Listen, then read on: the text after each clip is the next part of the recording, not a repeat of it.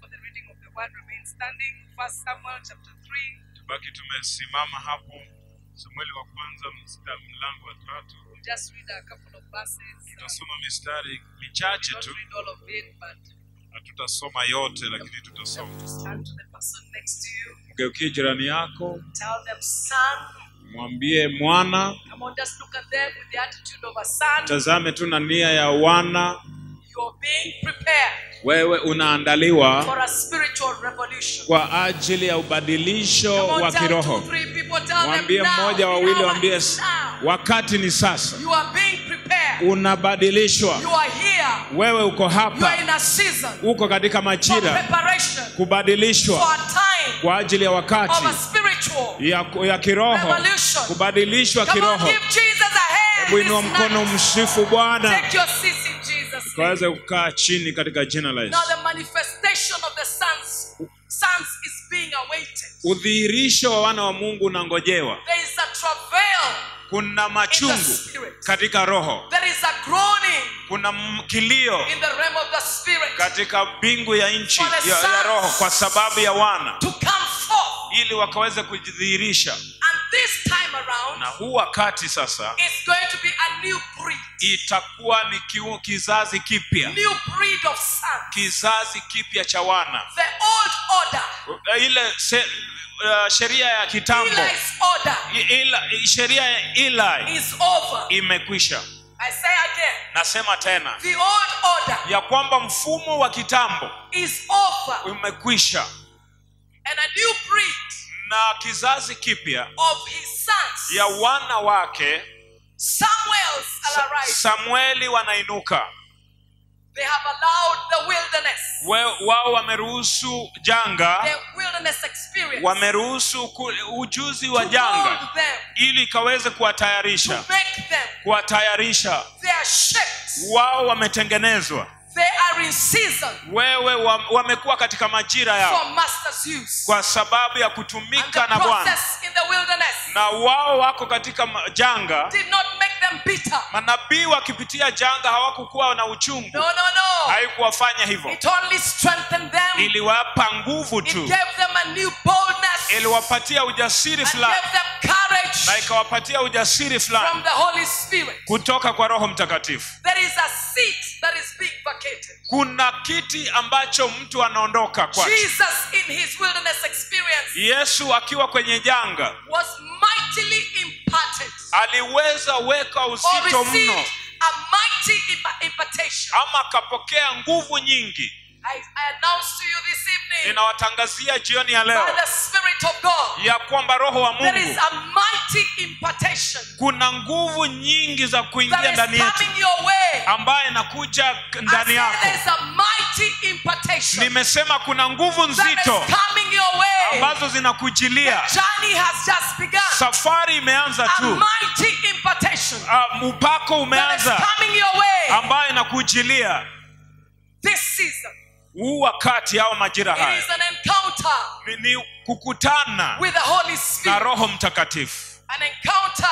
Ni kukutana. With the Holy Spirit. Na Roho Mtakatifu. That leads to the wilderness. Ambaye anakuongoza kwenye janga. And that kind of an encounter. Na huo kukumbatiana na Roho Mtakatifu. Your heart on fire. Inaweza weka moto nafsi yako. Ni with the Holy Spirit. Kukumbana na Roho Mtakatifu. Can never leave you the same. Haiwezi kuacha jinsi ulivyo. It sets your heart. Inaweka moyo wako on fire. Inaweka moyo wako moto. Sets you ablaze. Inakufanya unashika moto. Sets you aflame. Inakuweka moto. Sets you on fire. Inakuweka moto. For the things of God. Kwa sababu ya mambo ya Mungu. For the burden of the Lord. Kwa sababu ya mzigo wa Mungu.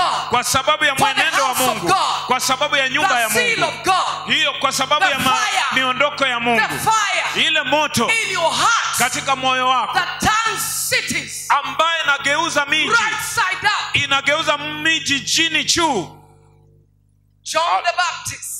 Yohana Mbatizaji had alluded to this. Alikuwa ashatangaza haya. And it is recorded. Na imeandikwa in Matthew 3:11. Katika Mathayo 3:11. I indeed baptize. Inasema ya kwamba kweli na wabatizeni with water na maji unto repentance. Ili ukaweze kugeuka mioyo. Lakini yeye anayekuja yeye ambaye anakuja baada yangu, yeye ni mkuu kuniliko, ambaye viatu vyake siwezi funga kamba zake. Yeye atawabatiza na Roho Mtakatifu na moto.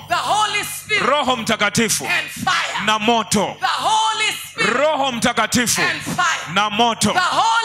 Roho Mtakatifu na moto. Roho Mtakatifu na moto. Jesus was manifested. Kwa hivyo Yesu akadhihirishwa, as the Bible says, jinsi Biblia inavyosema, for the rising kwa ajili ya kuinuka na kuanguka na kwa wengi. The one who was baptized, yeye ambaye alikuwa anabatiza in holy fire, in the Holy Ghost and with fire. Yeye alikuwa anabatiza na Roho Mtakatifu na moto. Jesus went into the wilderness. Yesu Kristo akaingia kwenye jangwani, but under an open heaven. Lakini akiwa chini ya mbingu zilizofunguka. What an anointing this day. Hiyo ndio upako katika siku hii. He went into the wilderness. Aliingia katika jangwani under an open heaven. Akiwa na mbingu ambayo imefunguliwa. And after his 40 days, na baada ya siku 40 were over, ilikuwa imekwisha, he came forth alikuja with a fire, akiwa na moto. After the wilderness experience, baada ya kupitia jangwani, after a divine encounter, baada ya kukumbana kiroho, baada ya kukumbana kiroho na Roho Mtakatifu na moto, he came forth alikuja with fire, akiwa na moto. The Spirit of the Lord, Roho wa Bwana, he said, akasema hivi, is upon me. Amesema Roho Mtakatifu yuko juu yangu kwa sababu amenipaka mafuta. In the wilderness, ni katika jangwani, where the Holy Spirit ambako Roho Mtakatifu leads, where the Holy Spirit leads, ambapo Roho Mtakatifu anaishi, the anointing, anaishi katika upako. The anointing upako is received. Inapokelewa. That place you were told last night, pale ambapo tuliambiwa jana, that you don't go with a crowd, ya kwamba hauendi na umati, you don't go with your friends, hauendi na rafiki zako, you don't go with men pleasers, hauendi na watu wengi, you don't go with men who praise you, hauendi na watu ambao wanakusifu, ama watu ambao wanakutoa makosa. Hapa mahali, that is where, hapo ndipo he anoints you, ambaye anakupaka mafuta na moto. Hallelujah. Oh yes, Lord. So Jesus, kwa hivyo Yesu was manifesting, alikuwa anadhihirisha as a son, kama mwana. Now hear me. Hebu nisikilize. Here in this conference, hapa katika kongamano hili, in this season, katika majira haya, you know, Bishop Daddy spoke on Sunday. Unajua askofu alinena hivi Jumapili, the direction he gave, kwamba mwelekeo tulikuwa tunaenda, hivyo ndivyo Mungu alikuwa anaenda kufanya with those who heeded the kwa wale ambao wanasikiliza sauti yake. Si hii ni ICC for purposes of identification, kwa ajili ya lengo ya kutambulisha, lakini huu ni mwito. There is a calling. Kuna mwito. This is not an ordinary ICC. Sio ICC ya kawaida. The one you have had, this is the 16th. 16 yeah. ya 16. This one hii is not the one you know. Sio kile ambacho unajua. It's not the usual. Sio ile ya kawaida. How many know that God always does a new thing? Wangapi wanajua kwamba Mungu anafanya kitu kipya? Anasema tazama, nafanya kitu kipya. It is discerned. Wewe utambue, because spiritual things, kwa sababu mambo ya kiroho lazima unapambanua kiroho. So this ICC, kwa hivyo ICC hii is not the ordinary, sio ya ile ya kawaida. This is, we came to a threshing floor. Tulikuja mahali pa kuandaliwa. This is a threshing floor. Hapa ni mahali pa kuandaliwa. Listen to every message, every song. Sikiliza kila ujumbe, kila wimbo ambao unaimbwa hapa. Our children on Sunday. Watoto wetu Jumapili. This is a threshing floor. Hapa ni mahali pa kuandaliwa. Mwelekeo wa kongamano ile. Atmosphere. Ile hali ya hewa ambayo tunaingia tukiomba. What is happening to you when you go to sleep? Kile ambacho kinatendeka kwako ukilala. Aina ya ndoto ambazo unaota. Aina ya ufunuo ambao Roho Mtakatifu anakupa. This is not an ordinary conference. Hii si kongamano la kawaida. You know, many times when unajua watu wengi wanasema tukisema kongamano, and usually we have to, because na kawaida lazima tuseme hivyo. You know, that's the way we identify. Hivyo ndivyo tunatambulisha. It is also identified by the outside world. Inaonyeshwa pia na watu wa dunia wanajua hivyo. Lakini sisi katika ufalme lazima tujue majira ya kutembelewa kwetu. This kind of meeting mkutano kama huu is where you have divine exchange. Ni mahali ambapo unabadilishana kiroho. This is not ordinary. Hapa si kawaida. It's got to be spiritually designed. Lazima ukaweze kupambanua kiroho. Oh, it's a preparation. Ni mahali pa kuandaliwa. So this meeting, kwa hivyo mkutano huu, it cannot be for everyone. Haiwezi kuwa kwa kila mmoja. Because when a woman needs conception, when a woman conceives, kwa sababu mwanamke akitunga mimba, she does not conceive by the side of the road. Hatungi mimba akiwa barabarani. Conception takes place in the secret place. Kutunga mimba ni mahali palipofichika. We are here to conceive. Sisi tuko hapa kwa ajili ya kutunga mimba. There's something going on. Kuna kitu kinaendelea spiritual womb. Katika utumbo wetu wa kiroho. And it's a new breed. Na kuna kizazi kipya of sons that is rising. Ambacho ni cha wana ambacho kinainuliwa. The old order is over. The old order is over. Ile sheria za kitambo au kizazi cha kitambo kimeondoka. The old order is over. Kizazi cha kitambo kimekwisha. Oh my God. You know when God is through with an order, unajua Mungu akimaliza mfumo moja, amemaliza. Do you remember how he came to Joshua? Unakumbuka wakati alikuja kwa Yoshua? And he said, na akasema, what's this? Hii ni nini? Get up. Amka.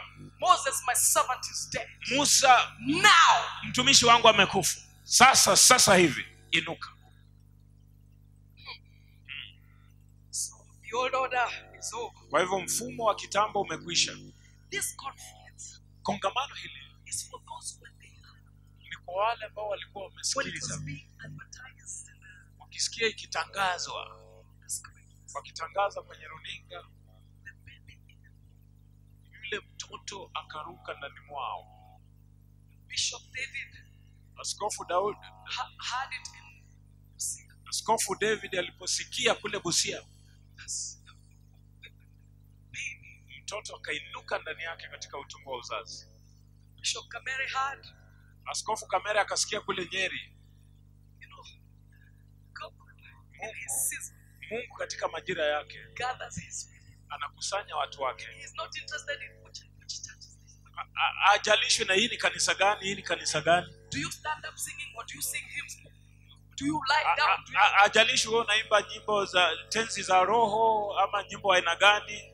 Wewe unalala chini ama unainuka juu. This is a season where you understand there's something God is doing. Haya ni majira ambayo unaelewa kuna kitu ambacho Mungu anafanya. And I want to be there. Na nataka kuwa hapo. Lord, don't let this pass me by. Mungu usiache haya yanipite. As you're visiting your people. Unapotembelea watu wako. As you're turning things around. Unapobadilisha mambo. As you're changing the season. Unapobadilisha majira. Do not forget me, God. Usinisahau Bwana. I'm here. Mimi niko hapa. At the threshing floor. Hapa mahali pa kuandaliwa. I'm ready to remove. Niko tayari kuondoa. Anything that I picked up. Chochote ambacho niliokota. That is of me. Chochote ambacho ni changu. That is not of you. Ambacho si chako. Tell your neighbor threshing floor. Ambia jirani yako hapa ni mahali pa kuandaliwa.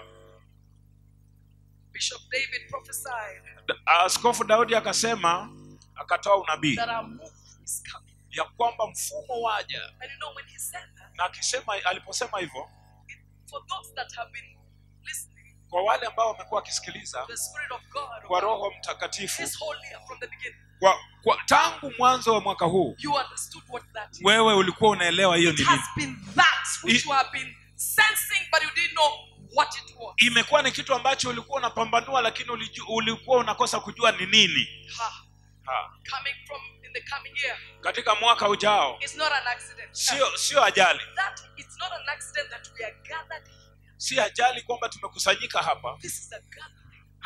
Hili ni kusanyiko. This is a gathering. Hili ni kusanyiko. There is something God is doing. Kuna kitu ambacho Mungu anafanya. He says his eyes move to and fro. Anasema macho yake yanatembea. He's come, he's remembered. Yeye amekumbuka akaja. Amekumbuka machozi yako. Amekumbuka kilio chako. Amekumbuka majaribio yako. Amekukumbuka. He always comes. Kila mara yuaja. And the way he comes. Na jinsi anavyokuja. It is not expected. Sio jinsi inavyotarajiwa. Just like the wind. kama tu upepo. No one knows how it blows. Mtu hajui jinsi inavuma, inatoka wapi ama inaenda wapi. As John says to us. Jinsi Yohana anavyotuambia. Remember the move of God. Kumbuka mfumo wa Mungu. Which God brought forth to defeat Midian. Ambacho Mungu alileta ili kuangamiza wa Midiani. God told Gideon. Mungu akamwambia Gideon. Kumbuka kwamba kila mfumo He always establishes a leader. Anainua kiongozi. The one that we are to follow. Kwa yule ambaye inafaa tuamfuate. An army go to battle. Je, ushawahi ona jeshi limeenda kwenye vita? With no captain. Ambaye hawana captain.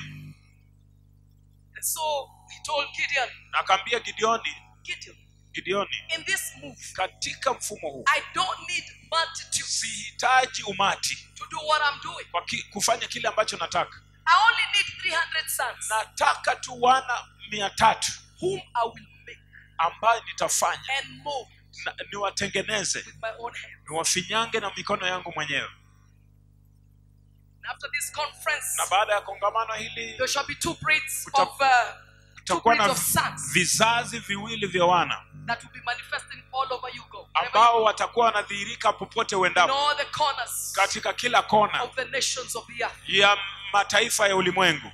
The old order sons. Wale vizazi vya kitambo. And the new ones. Na kizazi kipya. You know the two always stay together. Unajua hao kila mara wataishi pamoja.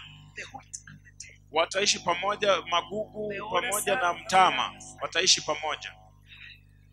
So the older sons, they will have been bypassed by the wind. Kizazi cha kitambo kitakuwa kimepitwa na mfumo mpya that has been blowing. Ambao upepo mpya wa kiroho ambao umekuwa ukivuma. You know when God says it's time to gather. Unajua Mungu anaposema ni wakati wa kukusanya. Some think it's time for feasting. Watu wengine wanafikiria ni wakati wa kusherehekea. They don't even understand what's going on. Hata waelewi nini inaendelea. So when God is done with a thing. Kwa hivyo Mungu akishamaliza kazi na kitu, amemalizika. So what should the sons expect to see? Yawapasa wana wakaweza kutarajia kuona nini? After successfully coming out of the process. Baada ya kupitia majira ya jangwa. Just 4 things and we are. Mambo manne tu halafu tutakuwa tunamaliza. The first thing. Jambo la kwanza. A radical transformation. Ni kubadilishwa. A radical transformation. Kubadilishwa kwa kweli.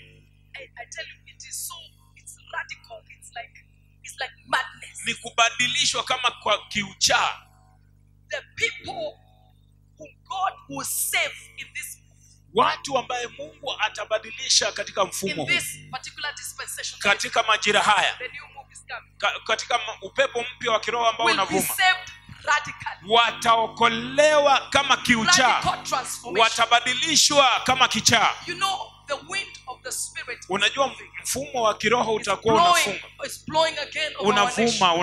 unavuma katika taifa letu, unavuma. That wind of the spirit was blowing again in late 80s. Upepo huo ulikuwa unavuma hapo miaka kama ya 80 and was still blowing in early 90s. Na ukakuwa unavuma mwanzo wa mwaka wa 90 hivi. In 1990, na mwaka wa 90, when the wind was blowing, upepo ulipovuma, people would meet in City Hall. Watu walikuwa wanakutana pale City Hall. To just pray. Walikuwa tu wanaomba. Lunch hour was not so much preaching. Unajua wakati wa lunch hour hakukuwa na mahubiri mengi. If you didn't get a seat, you don't even know you are not sitting. You are standing. Ikiwa haukupata kiti, haungejua hata hauna kiti, unasimama. There was a mighty move of the Spirit of God. Kulikuwa na mfumo mpya wa Roho Mtakatifu hapa. That 1990. Hapo miaka ya 90. That time. Wakati huo.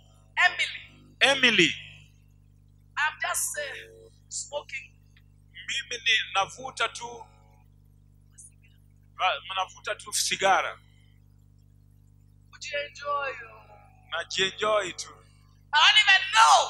Hata sikujua what God is doing. Kile ambacho Mungu anafanya. That his eyes na kwamba macho yake are upon me. Yamenitazama. So one day, siku moja, my husband's vehicle was in the garage. Mume wangu gari lake lilikuwa kwenye garage. And so we are going home. Kwa hivyo tulikuwa tunaenda nyumbani. So we took a matatu. Sasa tukaingia kwenye matatu. That time we lived behind Mountain View. Wakati huo tulikuwa tunaishi nyuma ya Mountain View. So 23 Manyanga.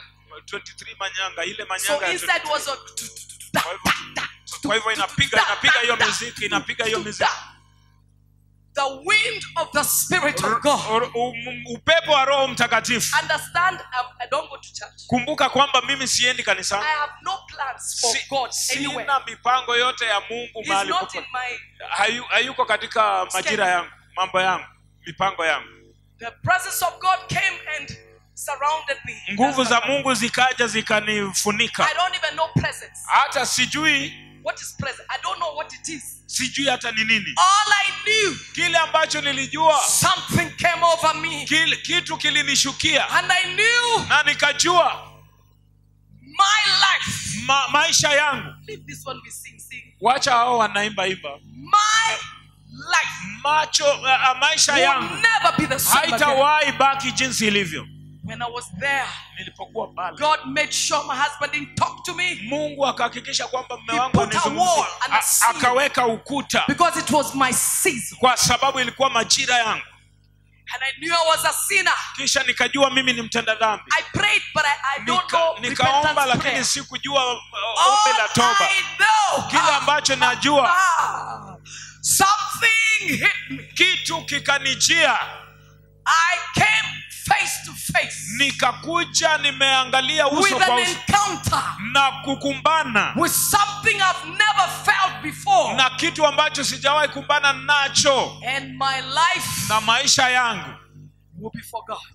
Ikakuwa ni tofauti. Nilijua hivyo. Nilikuwa kwa sababu ya Mungu. So I come out of the matatu. Kwa hivyo nashuka kwenye gari. Before the matatu, nashuka kwenye daladala. The presence of God moved away. Uwepo wa Mungu kaondoka. And God caused the man to now ask me a question. He Mungu, was permitted. Mungu sasa akamruhusu bwana wangu akaweza kunizungumzia. Akaniuliza, wewe umelala? I said no. Nikasema hapana. Shortly it was time to get out of the matatu. Punde tu ikawa ni kwamba lazima niondoke kwenye daladala.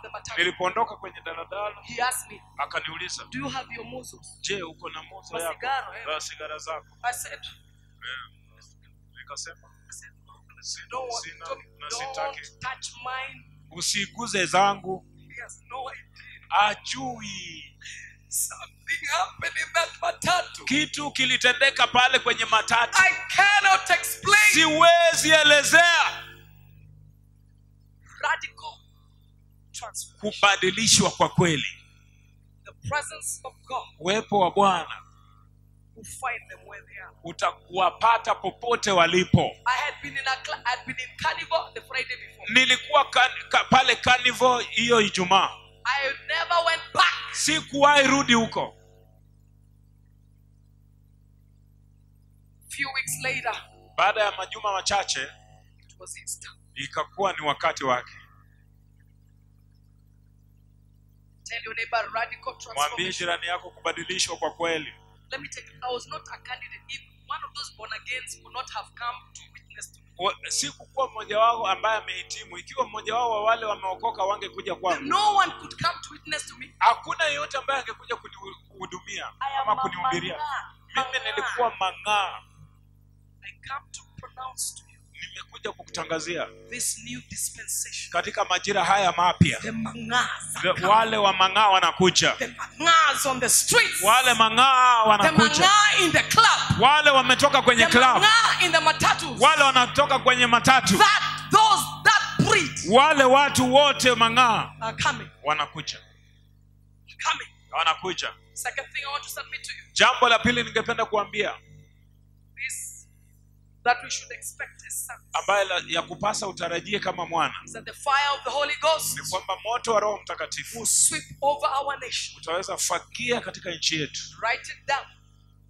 Hebu iandike chini. The fire of the Holy Spirit. Moto wa Roho Mtakatifu will sweep over our nation. Utafagia katika nchi yetu. Because he's raising those sons. Kwa sababu anainua hao wana. The fire of the Holy Spirit will be coming to make them into firebrands. Moto wa Roho Mtakatifu utawafanya wawe wamejazwa na moto kila mahali. Firebrands. Watakuwa wanawaka moto. Firebrands. Watakuwa wanawaka moto. Like the days of Samson. Kama wakati wa Samson. He set the foxes. Akaweza 2 by 2. Akaweza kuunganisha mambweha na kuweka moto. And destroy. Ambaye itaweza kuangamiza ngano ya Wafilisti. Hallelujah. Jeremiah experienced this fire. Yeremia akaweza kumbana na moto huu. He said, but his word akasema na neno lake was in my heart. Ilikuwa katika moyo wangu. It's a burning fire. Kama moto ulao. Shut in my bones. Ikiwa ndani ya mifupa yangu. What manner of son is that? Je, hiyo ni aina gani ya wana hiyo? The fire. Ya kwamba moto shut in your bones. Ambayo imefungwa katika mifupa yako. Because the word of God. Kwa sababu neno la Mungu burns. Inawaka katika moyo wako. Benson Idahosa, late man of God. Benson Idahosa aliweza elekeza watu wa Mungu.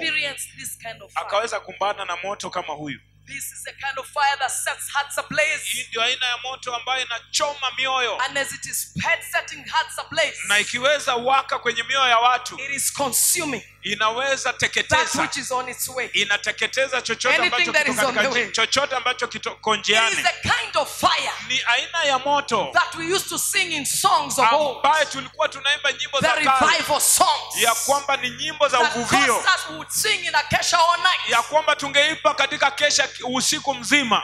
When the Holy Ghost sweeps over this nation, Roho Mtakatifu anapofagia nchi hii, he will revive, ataweza, or he will cause the same spirit, atasababisha roho yule in the songs that shall be sung, katika nyimbo ambazo zitakuwa zinaimbwa. Because Judah comes first. Kwa sababu Yuda anatangulia mbele. Do you remember the songs? Je, unakumbuka zile nyimbo? Songs of fire. Nyimbo za moto. Lord, the light of your love is shining. Inasema ya kwamba moto wa Bwana unang'aa. In the midst of the darkness shining. Katikati ya giza unang'aa. Jesus, Yesu, the light of the world, wewe ni mwanga wa dunia. Shine upon us. Hebu wewe teketeza ndani yetu. Wacha tukaweze kuimba. Tukaweze kuishi katika ukweli. Shine on me, Lord. Hebu ng'aa ndani yangu Bwana. Those sons, hao ndio wana. Those sons whose hearts are set ablaze. Hao ndio wana ambao wameteketezwa na moto. Will worship and ask. Wataweza kuabudu Mungu na kuuliza, Jesus, to shine. Yesu, hebu ng'aa. Not me. Sio mimi. Not my church. Sio mimi, sio kanisa. Wacha isiwe kanisa. Sio kwamba karama yangu. Hebu teketeza ndani. Waka ndani yangu. In the church in Kenya. Katika kanisa la Kenya. Shine, Jesus. Teketeza Kenya. In Tanzania. Teketeza pale Tanzania. Shine, Jesus. Hebu ng'aa Tanzania. Shine, Jesus. Ng'aa popote pale. Fill this land. Hebu jaza kila nchi katika with the Father's glory. Na moto wa utukufu wako. Blaze, Spirit blaze. Hebu waka, Roho waka. Flow, river flow. Hebu tiririka, maji ya uzima tiririka. Flood the nations. Hebu weza furika kila mahali. And with mercy as we were praying. Pamoja na neema, pamoja na wale umati wa watu ambao wanaimba. Hebu tuma neno lako. Lord, let there be light. Bwana, wacha kuwe na mwanga wako. Radical songs. Hiyo ni nyimbo za kichaa. Radical songs. Nyimbo za kichaa. Radical songs. Nyimbo za kichaa. For a revolution. Kwa ajili ya mfumo mpya. With every new move. Ikiwa kila it is accompanied with new other songs. Inaweza wekwa na nyimbo mpya. What God is saying. Ambaye inasukuma mfumo wa Mungu. They are received from an open heaven. Wanapokea kutoka mbingu zilizofunguliwa. Hear me this night. Hebu nisikilize usiku wa leo. These are the type of prayers and songs. Hii ni baadhi ya maombi na nyimbo ambazo that turn cities around. Ambayo ilikuwa inabadilisha miji. One time, wakati mmoja, the people in cities in the book of Acts says, watu katika mji wakasema katika kitabu cha Matendo, watu the men who are turning cities around, Bwana ambao wanageuza miji, have also come to our nation. Wamekuja hata hapa katika mji wetu.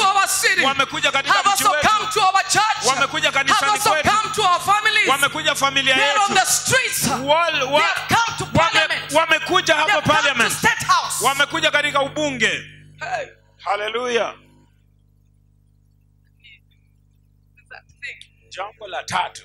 Before we go there, do you remember that? Unakumbuka huo mfumo? People used to just speak in matatus and just stand up and preach the gospel. Watu walikuwa wanasimama tu kwenye matatu na kuzungumza neno popote. Like kama mimi, God saved in such a move. Niliokoka katika mfumo I huo. was in a kesha every Friday. Nilikuwa kesha kila Friday. And I'm married. Na mimi niko na ujauzito, pengine nanyonyesha. house girl or no house girl. We kuna didn't even know mfanyikazi those wa things. nyumba ama hakuna mfanyikazi wa There nyumba. were kesha, and you know there were no churches like this. Hakukuwa na kanisa kama hii. Beautiful churches where we could come and Kanisa ya kesha. urembo kama hii tuko na carpet. If there was no kesha in a hall, Ikiwa kama hakuna kesha katika it was ukumbi, in a house. kulikuwa katika nyumba. We had children. Tulikuwa na watoto. We opened our house. Tulimfungua nyumba yetu kwa ajili ya kesha. I didn't even know I have young children. Sikujua hata nina watoto wadogo. There was nothing like they would be disturbed. Hakukuwa na kitu kama They watasumbuliwa. slept through Walikuwa na lala usiku mzima. because the wind of this Kwa sababu mfumo wa Roho Mtakatifu was blowing. ulikuwa unavuma. That thing we should expect. Jambo la tatu ambalo ya kupasa kutarajia. Joy. Furaha. Will be restored. Furaha itarejeshwa. The joy Furaha ya Bwana. You've not seen that kind of Haujawahi ona furaha this kama hiyo. generation has not seen that Kizazi joy. hiki hakijaona furaha kama hiyo. That sort of joy. Hiyo aina ya furaha. Do you remember? Je, unakumbuka? We didn't even know how to dress. Hatukujua hata jinsi ya kuvalia. We didn't know how to dress. Hatukujua hata But jinsi ya even we kuvalia. didn't have wardrobe. Lakini hatukuwa hata na wardrobes. And we didn't know. Unakumbuka kwamba hatukujua. And the joy we had. Na furaha ambayo tulikuwa nayo. Unspeakable joy. Furaha ambayo haiwezi elezewa. This joy will shake nations. Furaha hii itatikisa nchi. Where did this joy go? Furaha hiyo ilipotelea wapi? Joyful. Did Kuna you know there furaha. was no lack? Unajua ya kwamba hakukuwa na kukosa. Who remembers there was no lack? Nani anakumbuka ya kwamba hakukuwa na kukosa kitu? Let me tell you. Wacha nikwambie. One night in I don't know, the 90s, those 90s, Usiku mmoja pale miaka ya 90 I cooked the last meal, which nikapika was chakula cha 1 mwisho potato and cabbage. ambayo ilikuwa ni kizazi kimoja na cabbages. And there was no milk. Na kukuwa na maziwa, hakuna We've majani. used the last tissue. Don't wake Tumetumia up tissue ya to go to the mwisho. toilet at night. Hawezi amka ukaenda There is no kwa choo, hakuna tissue. Are you getting my point? Unanipata? And we go to bed. Na tunaenda And kulala. there's no issue. You don't even see. It's not Hakuna even the jambo. prayer. Haiko kitu ambacho unaombea. All we know, Kile ambacho tunajua, our children would never learn. watoto wetu hawatawahi kosa. There is a couple Kuna who are alive in this city. kuna watu wenye wakondoo They ambao wako had katika gone mji for huu. honeymoon. Walikuwa wameenda honeymoon. The Lord recalled them. Bwana akawaita. That night they're just feeling uncomfortable. Usiku huo tu wakasikia, They feel they don't want wakasikia to. tu hawataki kukaa huko. They drove into our compound Wakaweza kuja katika compound yetu. at midnight. Usiku Slightly wa manane, past midnight. wakipita karibu saa 7 hivi usiku. We sat in the sitting room. Tukakaa kwenye sitting room, I gave them water. nikawapatia maji. But you know the Holy Spirit is the Unajua, provider. Roho They Mtakatifu had anapeana. taken dinner. Walikuwa washakula mahali wanatoka. They understood Wakaelewa why they were sent. kwa nini wametumwa. They were angels. Walikuwa ni malaika. Do we wait for them or do we go Je, to tunawangojea Mshwari? ama tunaenda Mshwari kukopa? In the morning they woke up long before we woke up. Asubuhi wakaamka mapema kabla hatujaamka. There were no supermarkets those days. Hakukuwa na supermarket siku hizo. They went to the shop. Wakaenda They dukani. shopped. There were no paper bags. Hakukuwa na paper bags. Cartons. Shopped and shopped and shopped and shopped and shopped. Wakanunua. We woke up and found they had gone. Tukaamka tukapata Shortly we see them driving in. punde tukaona wameingia. Furaha. Oh, the joy Furaha is coming. inarudi kanisani. You know, God told Abraham, Unajua Mungu akamwambia Ibrahimu, I'm your exceedingly great reward. mimi ndio thawabu yako ya hodari. Even before the promise. Hata kabla ya ahadi. That's how to get the joy. Hivyo ndivyo unapata furaha. Yeye ndiye thawabu yako. Fourth, Kwa sababu ya nne, jambo la nne, what we expect kile ambacho tunatarajia is to birth the new. kuzalisha mfumo mpya. God expects the new breed of sons Mungu anatarajia kwamba kizazi kipya cha wana to birth it. inaweza zalisha, Birth the new. inazalisha mfumo mpya. Samuel's order was radically opposite of Eli's sons. Ile mwenendo wa Samueli ulikuwa tofauti sana na wana wa Eli. These two sons, types of sons that I imagine. Wana wapi ambao wanakuja kizazi kipya? The first type will be saying ill of the old order. Wale wa kwanza watakuwa na kejeli ya wageni. What meaningless? Je, hii inamaanisha nini? Inamaanisha wanakuja kanisani. They don't even understand what is being said. Hawaelewi hata nini inasema, nini inaendelea. They don't know what has happened. Hawaelewi nini inaendelea. Wanapitwa like weeds, kama pepo. The second, kizazi cha pili, and the ones who be saying this is right. Ndio wale watakao sema huu ndio mfumo. Huu ndio upepo. Wanautambua, wanaujua, wanaufahamu. In Acts chapter 2, katika Matendo ya Mitume 2, sema hii ni nini? Peter said, Petero anasema hii ndio kile. Yeye alikuwa amepitia jangwani. Alikuwa ametengenezwa na Mungu. Hakujalisha alipitia nini. Hajalishi kwamba umeanguka. How far we have fallen. Sisi tumeanguka kiasi cha. Where we compromise. Haijalishi ya kwamba tumepungukiwa kiasi gani. It is a new day. Ni siku mpya. It's a new visitation. Utembelewa kupya, ni mahali pema. Neema mpya. Season, na katika majira haya, katika kongamano hili, what God is doing, kile ambacho Mungu anafanya, it will reverberate. Itaweza tikisa back those words. Hebu shikilia maneno haya. I conclude. Namalizia and say this. Na kusema hivi.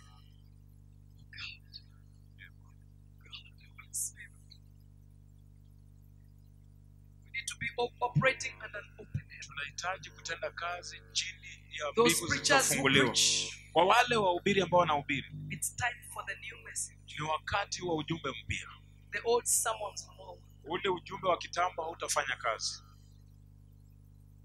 The Spirit of God is preparing you for a new birth. Roho Mtakatifu anakutayarisha kwa ajili ya kuzalisha. Will change. Makanisa yetu, ibada zetu zitabadilika. It's not even you who changes. Sio kwamba wewe ndio utabadilika. The Holy Spirit himself. Roho Mtakatifu mwenyewe. I was once in a meeting in those days. Nilikuwa wakati mmoja katika ibada wa nyakati hizo. The Spirit of God. Roho Mtakatifu came down in a mighty way. Akaja akashuka katika njia kuu. No minister. Hakuna mtendakazi to minister. Angesimama kuhudumu. Because the Holy Spirit, kwa sababu Roho Mtakatifu, Jesus himself, Yesu mwenyewe, was in the house. Alikuwa ameshuka. There will be such a distinction. Kutakuwa na tofauti hiyo. You go to a church, unaenda kanisani, hakuna Mungu, just walk. Unaingia kanisani, unaona hapa hakuna Mungu, unaondoka. You will know. Unaondoka, utajua. You will know. Utajua. So as a close, ninapomaliza, radical transformation. Kubadilishwa kwa kiucha. You see what's happening? Unajua kitu ambacho kinatendeka. Jesus tells a story of a man who made a feast. Yesu anazungumza kuhusu hadithi ya bwana ambaye alitengeneza karamu. And asked the servants to go call those who were invited. Na kauliza watu wakaweza kuita wale wageni ambao walialikwa. And they had excuses. Na wakawa na excuse. What did he tell his servants? Wanakuwa na vijisababu. Go to the highways. Akawaambia vijakazi endeni kwenye vijiji. Go to the alleys. Endeni kwenye miji. The Holy Spirit vichochoro is going to the alleys. Roho Mtakatifu anaenda kwenye vichochoro. He's going to the anaenda kwenye vichochoro. He's going all over. Anaenda popote. And he's going to bring them in. Na anawaleta wengi. For a mighty harvest. Kwa ajili ya kuzalisha kukuu katika mfumo mpya wa Roho Mtakatifu. Begin to fan the flame. Anza kuchochea moto. Hebu simama, nataka kuuliza kama uko tayari. Je, uko tayari kwa moto ambao utaweza teketeza roho yako? We are here in the threshing floor. Tuko hapa katika sehemu ya kutengenezwa. So that when that move of God comes, ili kwamba mfumo huo unapokuja, we will not persecute it. Hatutaugandamiza. We are not going to oppose what God is doing. Hautakataa kile ambacho Mungu anafanya. We will recognize that is what we prayed for. Tutagundua ya kwamba hiki ndicho kile ambacho tuliombea. Ask for the Spirit of God. Ulizia Roho Mtakatifu. To blaze your life. Akaweze kubariki maisha yako. To set you on fire. Akaweze kuangalia maisha yako. To change you from glory to glory. Kukubadilisha kutoka utukufu hadi mwingine. To empty you. Ili akaweze kutoa chochote kichodani. Akaweze kukumwaga katika chombo kingine. It is a new season. Ni majira mapya. It is a new dispensation. Ni wakati mpya. Come on, lift up your hands and begin to cry to God. Inua mikono yako ukaweze kuanza kuomba kwa Mungu. Lift up your hands and begin to Inua mikono yako uanze kuomba kwa Mungu.